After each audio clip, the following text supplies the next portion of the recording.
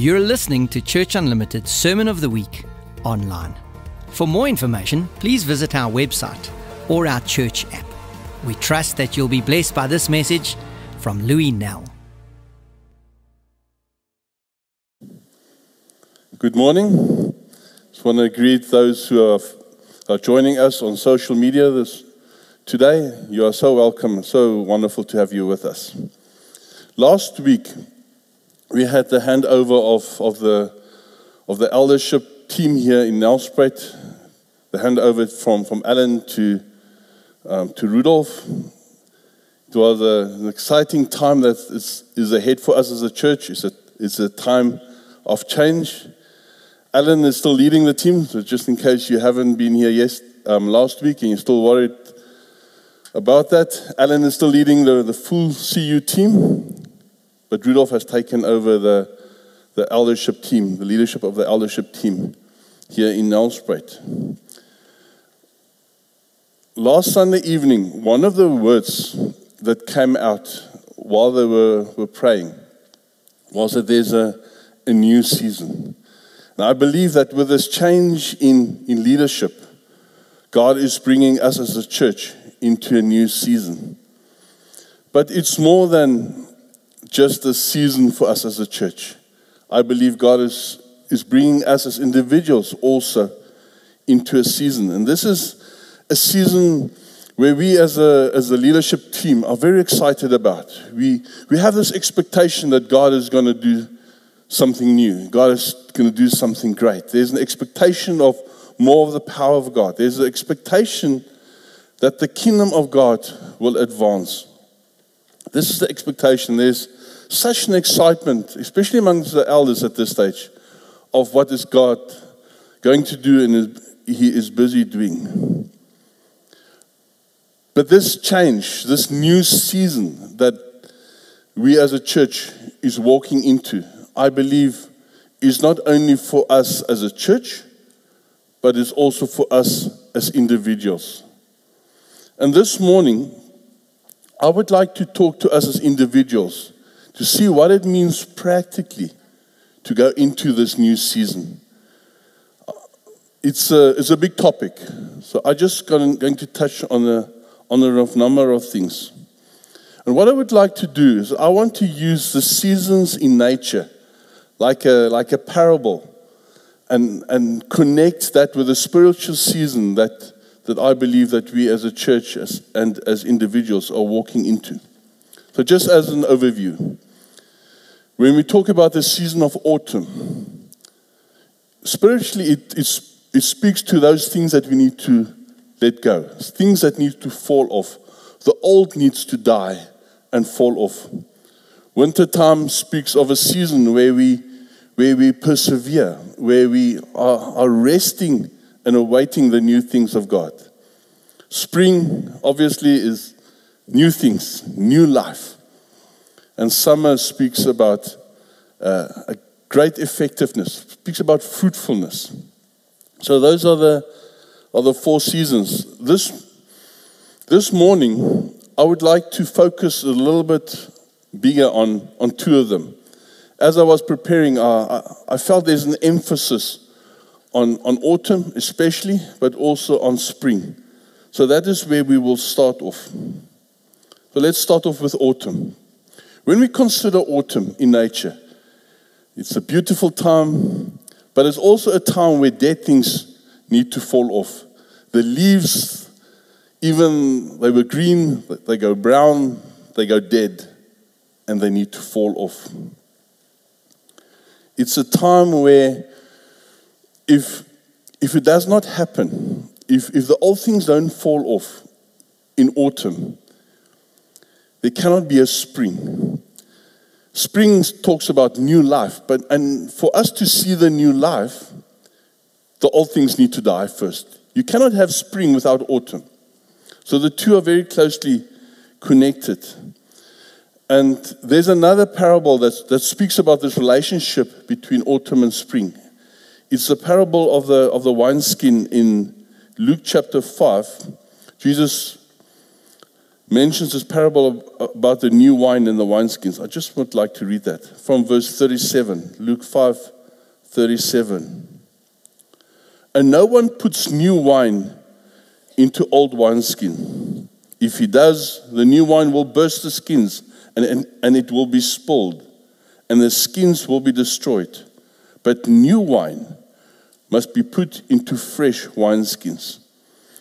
We are longing for the new wine. We are longing for a greater degree of life. I know every one of you, myself included, we're longing for this new wine. But this new wine, this greater wine, this more wine, cannot fit into old wineskins. So there's change that is required. We need an autumn. Something needs to die, and we need a spring. Something new needs to happen. So I would like also to look at this morning of some things that needs to die, things that needs to change. How do we change from an old wineskin into a new wineskin? The obvious one, the big one that needs to change, is that we need to drop off everything that is sinful, everything that is dishonoring to our King and Master. That needs to fall off. Colossians 3 speaks about this falling off, this autumn time where we need to put off things. Colossians 3 verse 5. Put to death, therefore, what is earthly in you. So these things need to fall off.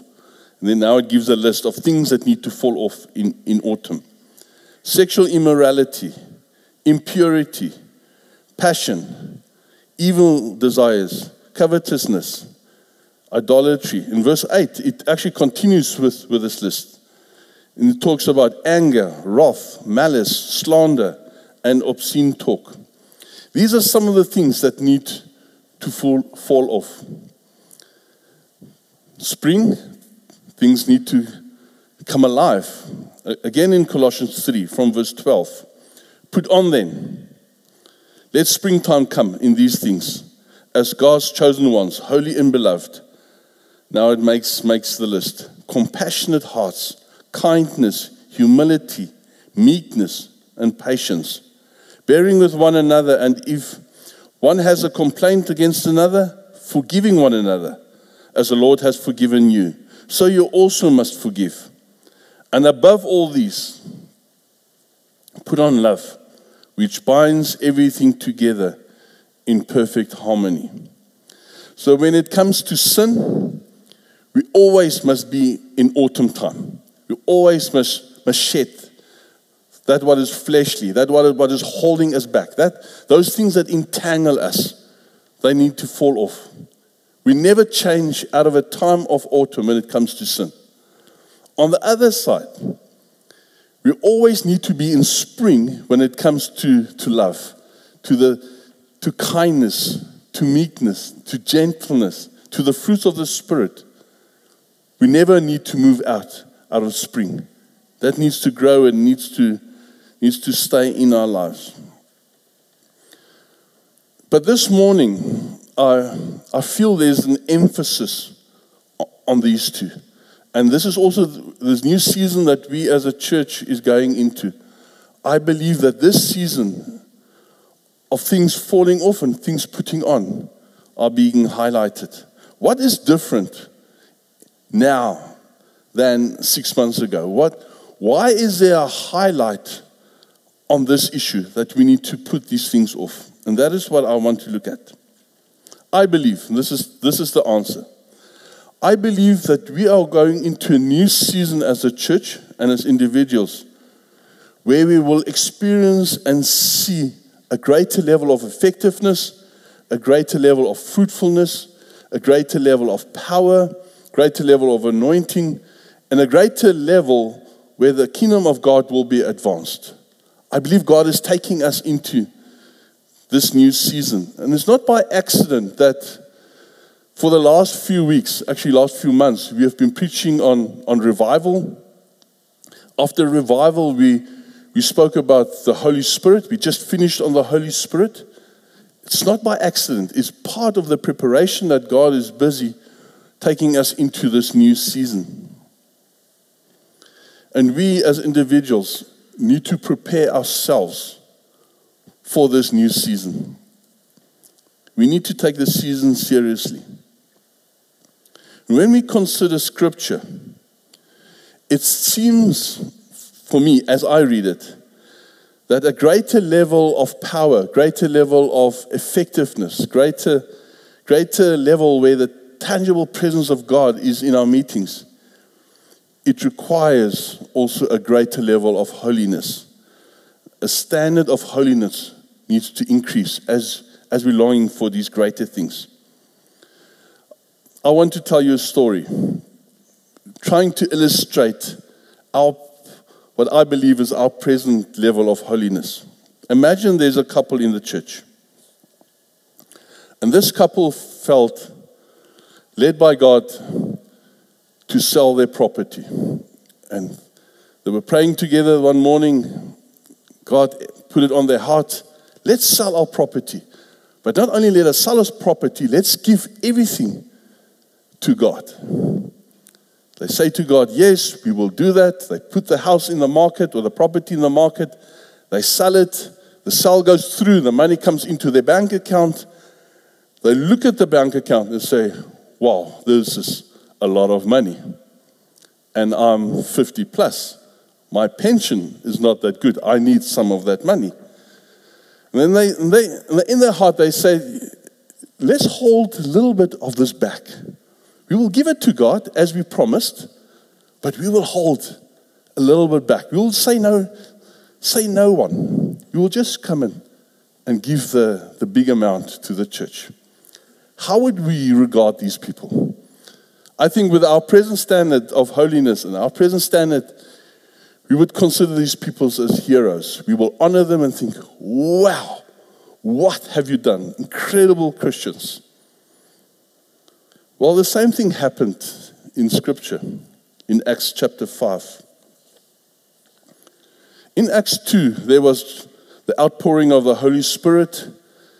Believers were added to the church on a daily basis. There was incredible power.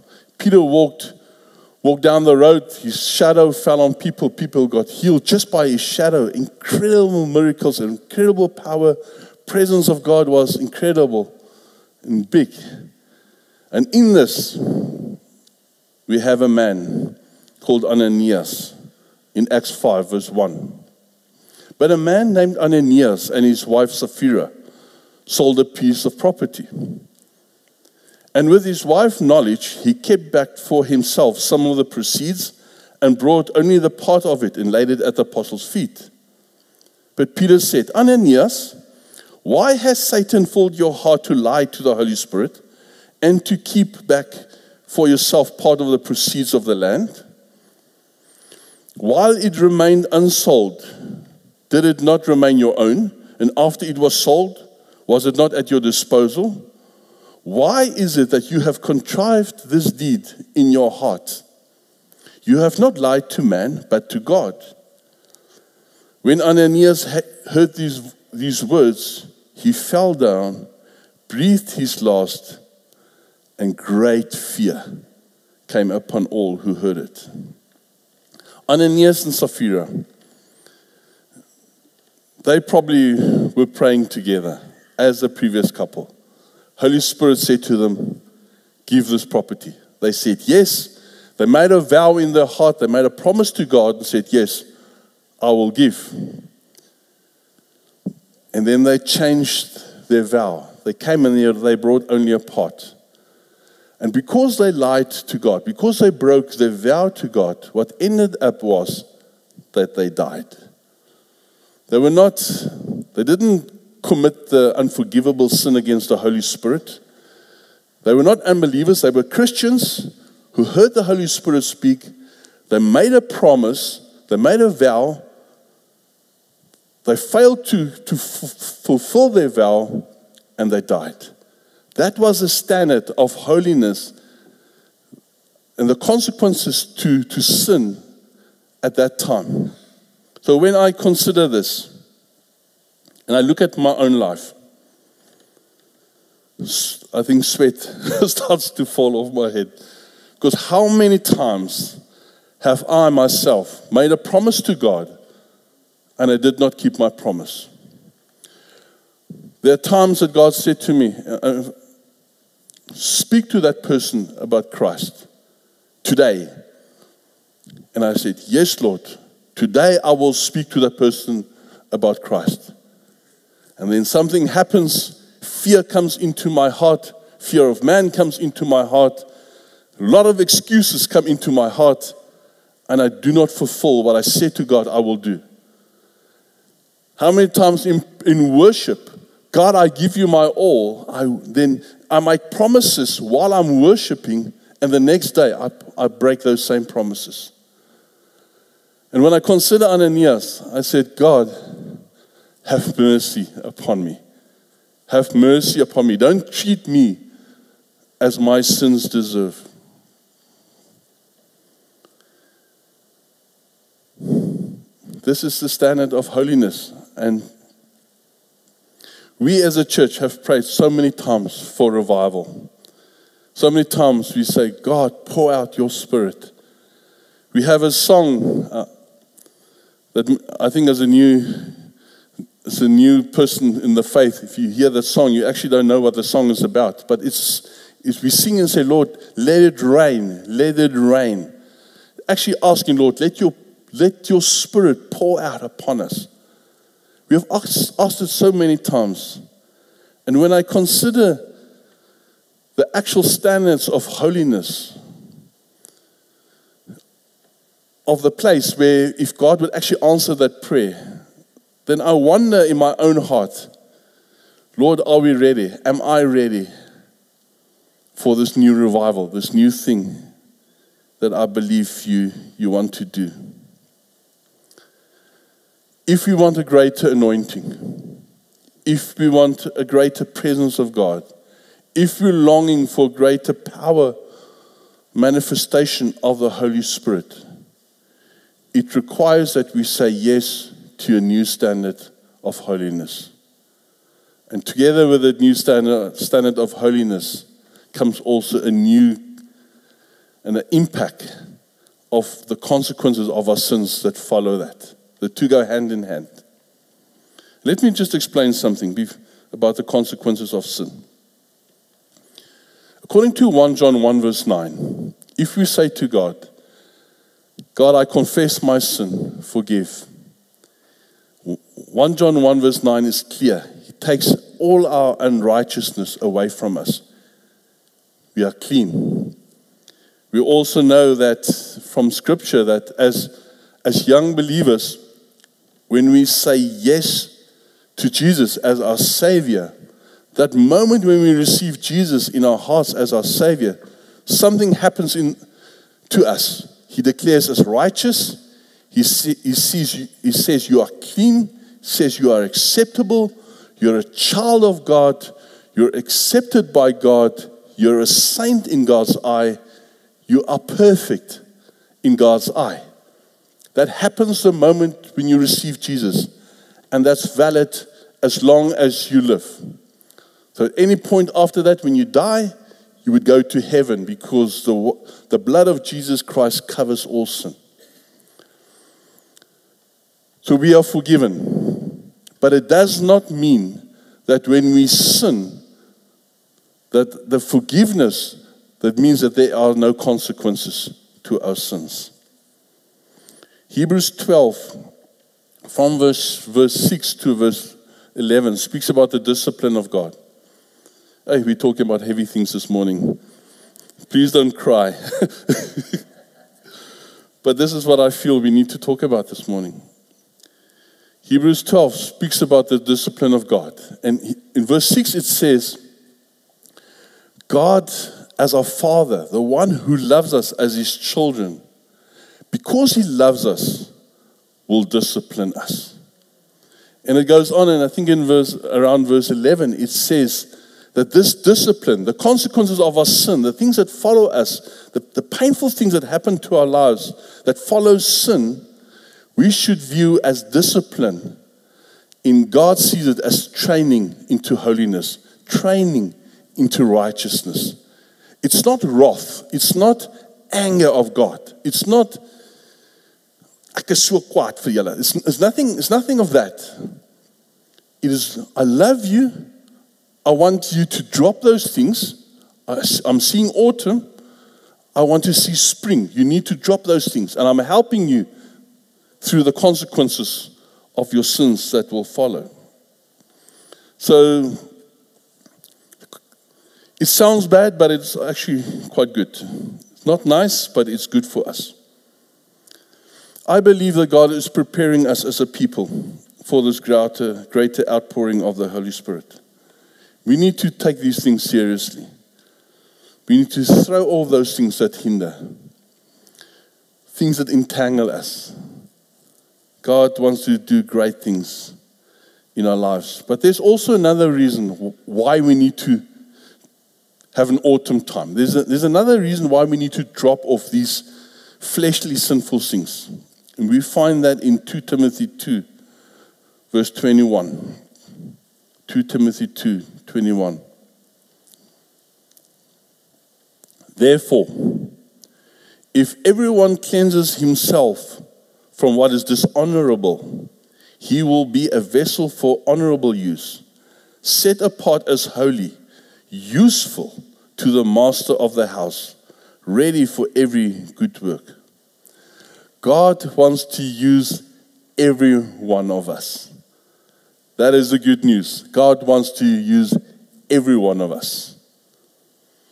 But before he can use us in his field, he needs that we clean the field of our own heart. And if God is using you already, and you say, God, use me more, it means our field in our hearts needs attention. There's things that needs to change. There's a new wineskin. There's an autumn time required because God wants to use you. God wants to use me. The season that we as a church is going into requires that we cleanse ourselves because God had great things for us. Great things for you. Great things for me. Don't disqualify yourself. Let us not disqualify ourselves from being used because we don't want to do the cleansing work. We don't want to change. We love the wineskin, the old wineskin. God has so much more for us. It requires a new level of obedience to His Word. It requires a great obedience to His Holy Spirit. And there's one area I need to touch on. And it is the highest standard that is required with regards to sexual purity. I'm touching difficult things this morning. Ephesians 5, verse 3. The ESV puts it this way. But sexual immorality and all impurity or covetousness must not even be named among you, as is proper among saints. But I like the NIV even more. The NIV says, but amongst you there must not even be a hint of sexual immorality. Not even a hint of sexual immorality. Many people have come to me, and when I was younger, I was also thinking these things. The question that I ask myself is, and what people ask, many people ask, is where is the line with regards to sexual purity that I'm not allowed to cross? Because in our heart, we think, let me try to come as close as possible to that line, but I don't want to sin. Where is that line?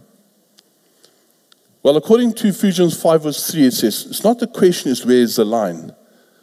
What is more important is to stay away from that line as far as possible. Run away from that line. Do not come near it. Let there not be a hint of sexual immorality. This call to purity impacts our leisure time, impacts what we do with our eyes, impacts what we read, impacts what we watch on TV, games we play, young people on your TV. It impacts everything we do. We are called to let it fall away. We are called to change the wineskin. This morning, in the area of sexual purity, if you are struggling with this area and you're not gaining victory, we had the prophecy earlier, God encouraging, there's victory for you. There's victory for you. We just had a team from here over the weekend, Project Exodus, training how to help people to come into freedom. Number of facilitators that we have trained. So today, if you say, but I'm struggling with this victory, do not accept it as this is a weakness I'm struggling with, let me accept it for the rest of my life. No. Come and speak. Come and ask help. Bring it in the open. God wants you to have freedom. Today is a day of action. Don't wait another moment. Get freedom. I need to explain another principle. We have spoken about raising the bar of holiness, high level of holiness. I just want to explain what I mean with that, because that can easily be misinterpreted. I am not saying that we need to make for ourselves more rules and regulations. It does not mean that we have to say to ourselves, I'm not going to put on makeup. I'm not going to wear skinny jeans. I don't have the body for skinny jeans. I'd love to wear it, but I can't.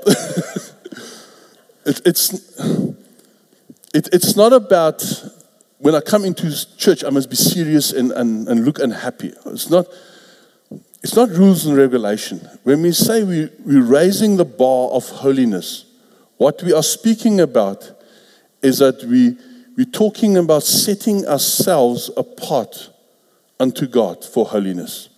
It means that we surrender our hearts and come in submission to God and say, Lord, here I am. I surrender my life to a new degree. Every area in my life I bring to you. Holy Spirit, speak, I will obey. I surrender my life to the leading of the Holy Spirit. This is holiness. Holiness is not about what you leave. It's rather where you look at. It's putting your eyes on Jesus, putting your eyes on the Holy Spirit and following Him. It's not about rules and regulation. That's old covenant stuff. That's Moses stuff. Romans 7 verse 6 explains this. But now we are released from the law. This rules and regulations. We are released from that. Having died to that which held us captive, so that we can serve in the new way of the Spirit, not in the old way of the written law. We are free from the law. We are free from rules and regulations. So let it go.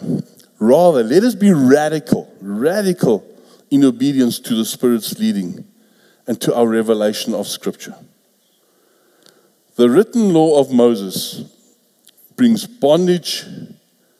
It sucks the joy out of your life. But being led by the Spirit, walking in step with the Spirit, brings freedom, brings victory, brings life.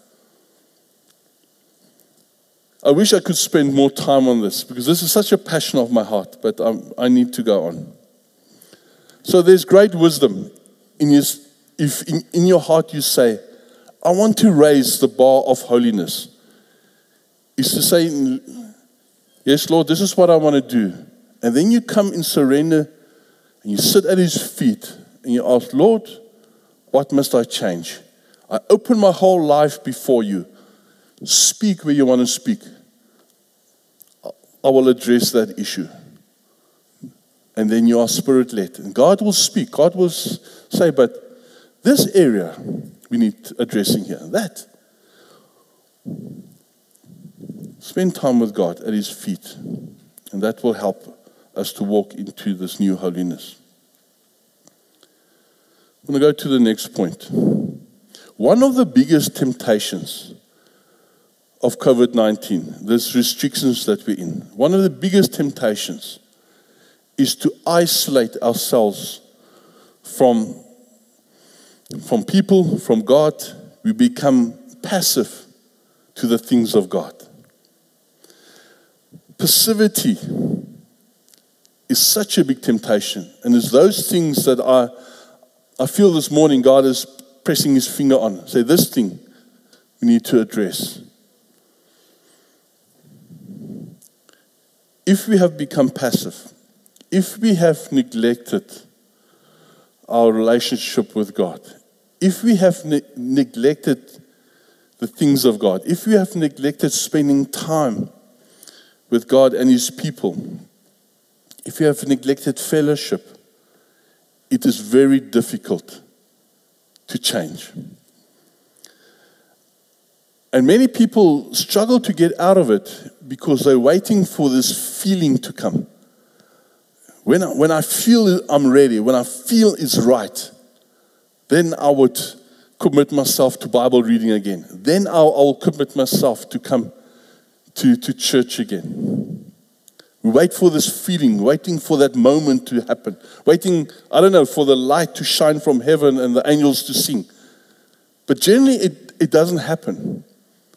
We need to make a will's decision, a decision irrespective of how we feel. And we say, this morning, I make the decision, I'm going to change. Despite all the arguments, I am going to draw close to God again and draw close to His people again. These are the two things I believe that this COVID-19 has caused problems.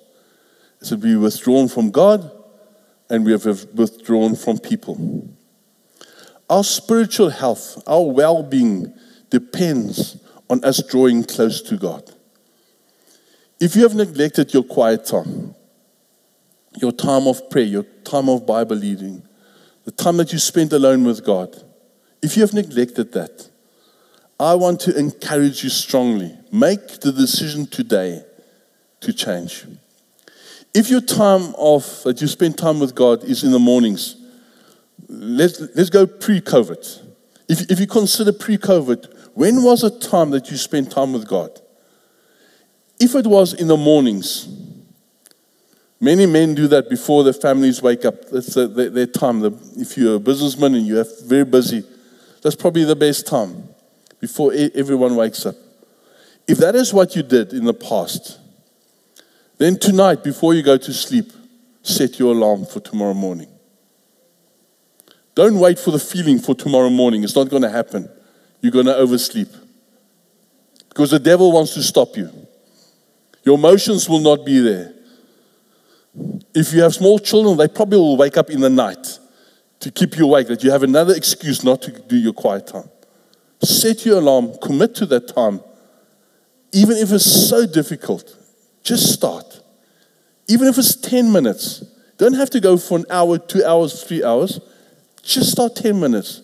Just get yourself into the habit again. And then let it grow. The other one is people. I want to encourage you, if you have been out of fellowship.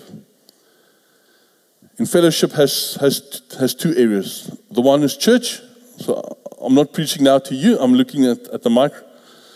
I'm looking at the camera. If you have been at home for weeks and months and you have not considered seriously to come back to church, now is the time to consider that.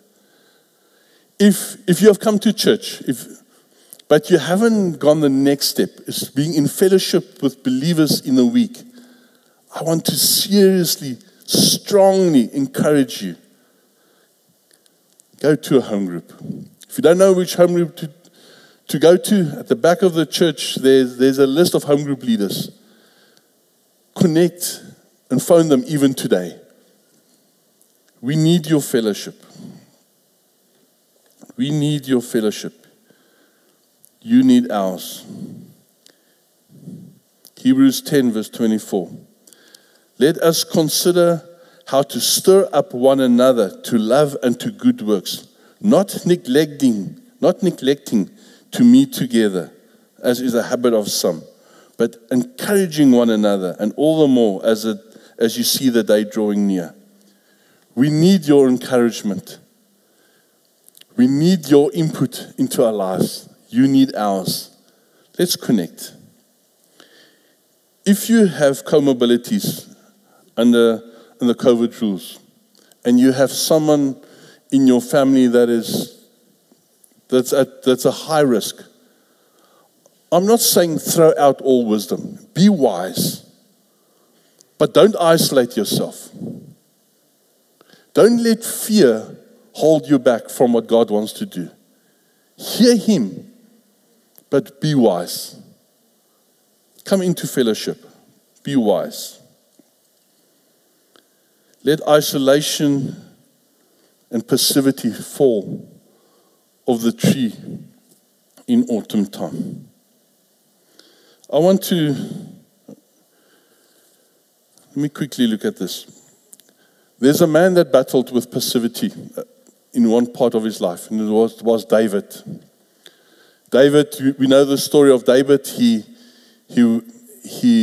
fell in adultery, then he murdered her husband, but many times we forget where the story started. I want to go to the start of the story. 2 Samuel chapter 11, verse 1. In the spring of the year, the time when kings go out to battle, David sent Joab and his servants with him and all Israel, and they ravaged the Ammonites and besieged Rabbah. But David remained in Jerusalem. It was springtime. It was time for war. It was time for action. What David did, he stayed in Jerusalem, he isolated himself, and he went into passivity. Verse 2. It happened. It's amazing how that verse starts. It happened. Okay, what happened? Late one afternoon, when David arose from his couch, and he was walking on the roof of the king's house. He probably was walking there alone, because he was alone. What he saw from the roof was a woman bathing, and the woman was very beautiful. The result was adultery. Continue the story, he killed her husband, and disaster happened. To safeguard ourselves against it happened, we cannot stay in passivity. We cannot stay in isolation. We are called to action. And the minimum things that we are called to action, these are the minimum things. Spend time with God, read His Word, spend time in prayer, and do fellowship. That's the minimum all Christians should do. That's the actions we are required every day. Read your Bible, pray every day. There's that song that the kids sing. I'm not going to do that. They'll chase me away from children's church if I do that. But that is the basics to keep us strong. Let me close with this thing. God has great victories for us as a church. He has the works that He has for us as a church is preset. He has great plans for us. There's a new season. There's new life He wants to bring us into. But we need to prepare. There's things that we need to do. There's things in autumn time that we need to drop off. There's things in springtime that we need to put on. As a minimum, read your Bible, pray every day, come back to fellowship. And together with that, be sensitive to His Spirit. Let His Spirit show you the things that need to fall off. Walk with His Spirit. God has great things, great victories for all of us. Let's pray. Lord, we consider the future.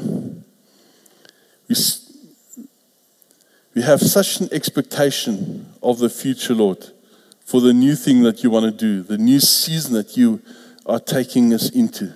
Lord, there's excitement in my heart. When I speak to my fellow elders, Lord, there's an expectation of something great, something new. Lord, and we want to say, we want to walk with you into this new season. We want to prepare our hearts for this new season.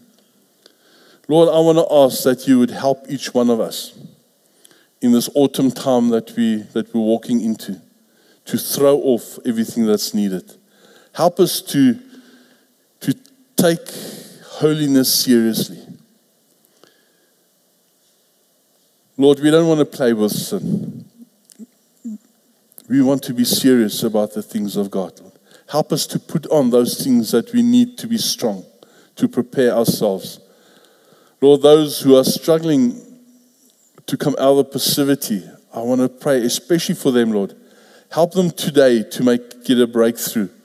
Spend time with you, spend time in your word. Make their prayer life alive, Lord, and help them to come back into fellowship. Yes, Lord, thank you for the great things you want to do. What we as a church want to say, here we are.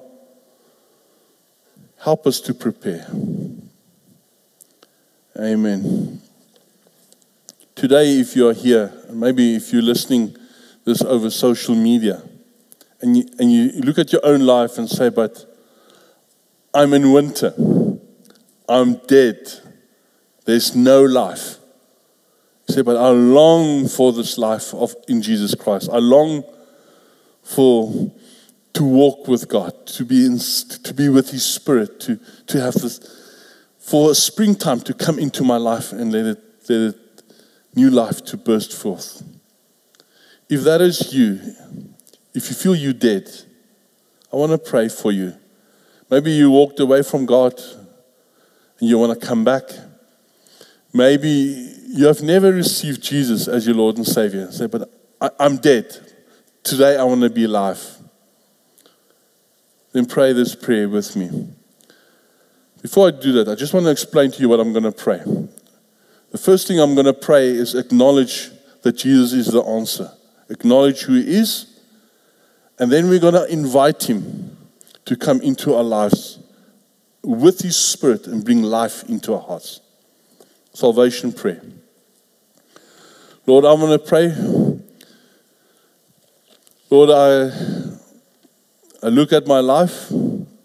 I'm dead. Lord, there's no life. I long for the life. I long for Jesus to be in my life. I long for the Holy Spirit to make me alive. This morning, I acknowledge that Jesus is the answer. I acknowledge that Jesus died on the cross for my sin. I acknowledge that He rose again on the third day. I hear the knocking at the door, and this morning I open my heart and I say, Jesus, come into my life as my Lord, as my Savior, as my Master, and as my King. Amen. If you have done that, if you have prayed that, John 1 verse 12 says, everyone who has acknowledged Him, everyone who has believed on His name, everyone who has received Him, He gave the right to be called children of God. And He puts His Spirit within you, and from this moment you will see new life springing forth. Is there anyone who has prayed this prayer here in this hall? We would love to celebrate this moment with you. Is there anyone? Maybe just put up your hand. We just want to give God a clap. Is there anyone? I didn't see any hands. If you're watching this over social media, if you have prayed that prayer, tell someone today what you have made. Amen. God bless you. May you have a wonderful week. May autumn season be effective. We drop things. But more than that, may you experience spring in just a great new way this week. God bless you. Amen.